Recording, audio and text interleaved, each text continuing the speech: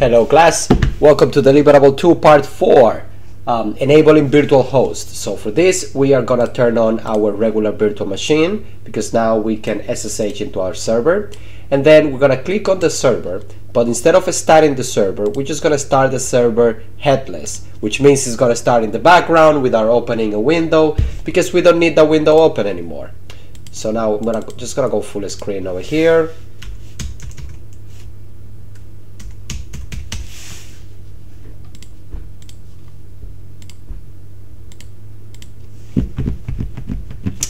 Okay, perfect. So let's open a terminal, let's move it on the side, and let's log in to our server, which shouldn't be asking me for password, but that's fine. We'll troubleshoot that some other time. Now I'm gonna go to Firefox, but before I start with that configuration, I need to install VS Code because I'm gonna use it briefly here in this virtual machine and I don't have it installed. So just give me 1 second so we can do install.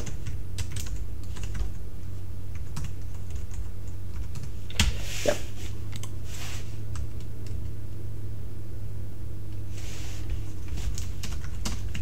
I guess I don't have my aliases installed in this VM. Okay. Done. Let's take care of that.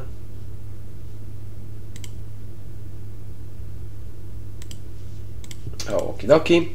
So I am connected to my server, as you can see over here, and now we are gonna go to the website for the course and go to final project, and this is the moment in the tutorial where we are gonna use a lot of the information that DigitalOcean has in this tutorial over here.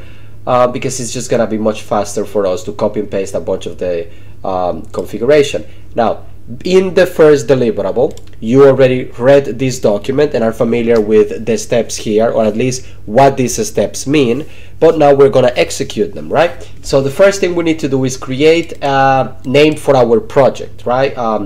So we're gonna create a folder in the www directory, right where the HTML directory is located. And because this is protected by root, we need to use sudo here. So we're gonna do sudo mkdir var www, and this is where you should name your project. I say let's call this my website. So we're gonna do my cancel that. My sorry, just gonna call it website, just to keep it simple. Again, this is a proof of concept, but you can use any other name here. Just keep in mind that's the name of your project, the name of your domain. So I'm gonna press enter over here, and that's it. Now that we've done this, we need to adjust the permissions to this folder, and the first command that we're gonna do is the change owner command, so that instead of root owning this folder, is gonna be owned by our user, which is webmaster. So we're gonna do sudo change owner recursively, and we're just gonna use the user environment variable, and then we are gonna set the folder, which is var www, and in my case is gonna be called website. Press enter, and then finally we're gonna adjust the permissions of the particular folder so that we can read, write, and execute, but everybody else, can't do read, write, and execute. They will only be able to read and write. So we're gonna do, execute and read. So now we are going to do change mod recursively 755 var www website. Done. Now the next part over here is creating an index page, right? We're gonna create just one simple HTML page, and we're gonna put it inside the website directory. So I'm gonna open nano, sudo nano var www website index.html. Now leave that open. We're gonna now open VS Code,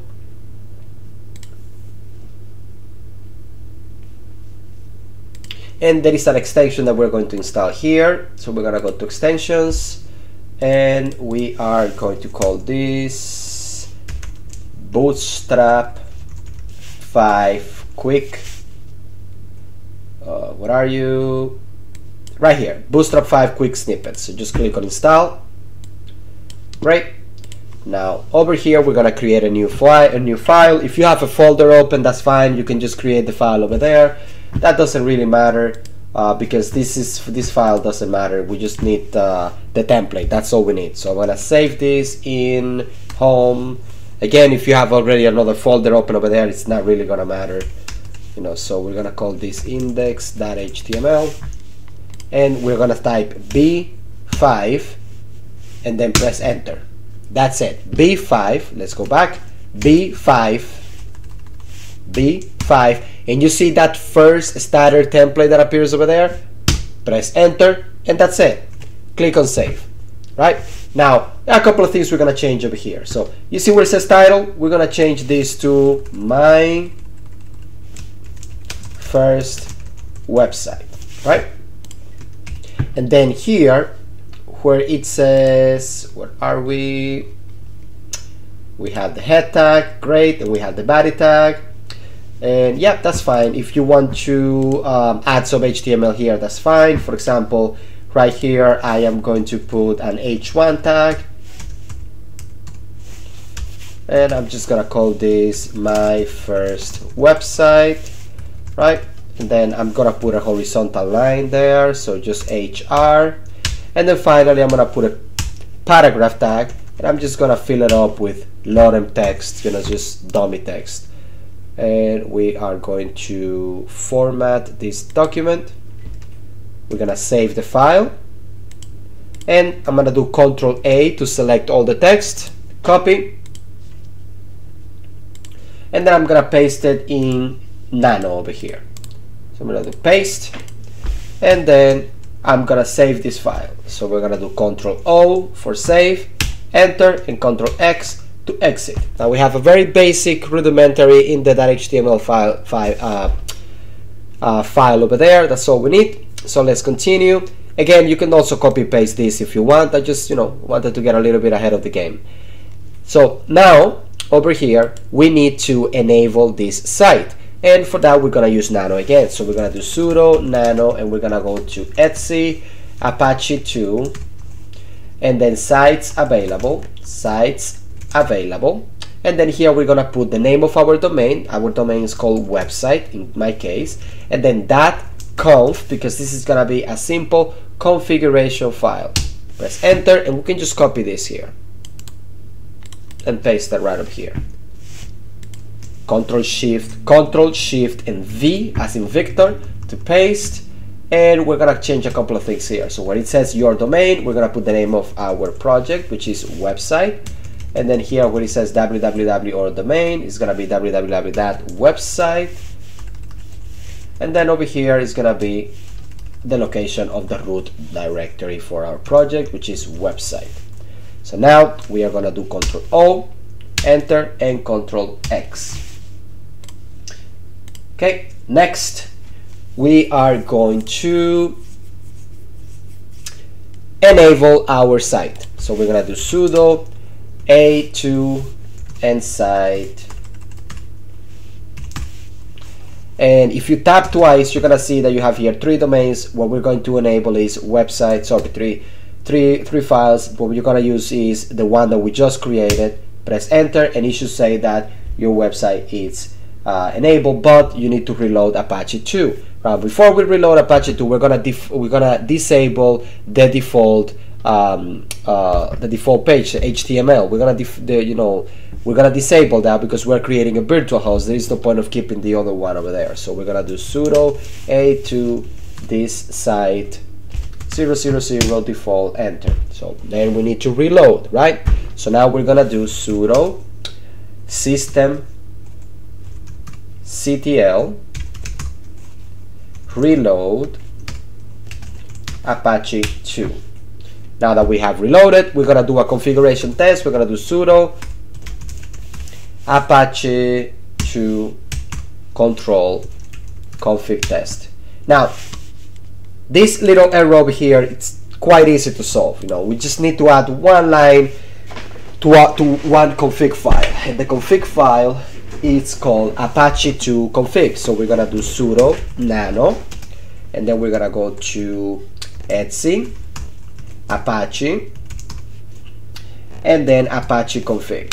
Over here we're gonna go all the way down to the bottom of this document, and then we're gonna add the line. There you go. Server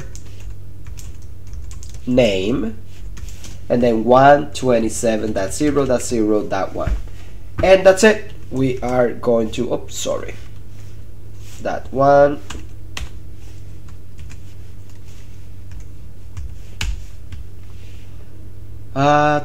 I always think I'm using Vim when I'm using Nano. There you go. Server name 127.0.0.1. Save it, exit, and now we're gonna do another config test, and notice that we receive syntax OK because that has been saved already. Now we need to restart Apache, so we're just gonna modify this command over here to say restart. Now that we have restarted Apache, we can go to our domain. So if you type here the IP address of your server, now you should see something like this, right? That's the template that I use. It's some garbage HTML, but don't worry, we're gonna modify that later on. But no longer you see the Apache default page that you always see after installing Apache. Great. So now that we have done this part over here, I suggest you read this again one more time, but if you want, you can just move along to the next video. In the next video, we are going to be talking a little bit about HTML, what you can put on the site, just giving you a couple of hints here and there. We're just gonna build a very basic site, a little bit of text, 1 or 2 pictures. That's it. This is a proof of concept at the end of the day, and you will not be graded on HTML or CSS because this is not a web development course. With that said, we are going to now close this. We will exit our server. Actually, let's turn the server from here. Let's turn it off. Sudo tel init 0. Okay, the server is off. Now let's turn off Ubuntu as well, and we're gonna take a snapshot. So I'm gonna back over here, and then snapshot. Take, and we don't need to take a snapshot of our regular Ubuntu machine. We just need to take a snapshot of our server. So this is gonna be a snapshot number 4. Enabled virtual hosts. Click OK, and that's it. See you in the next one.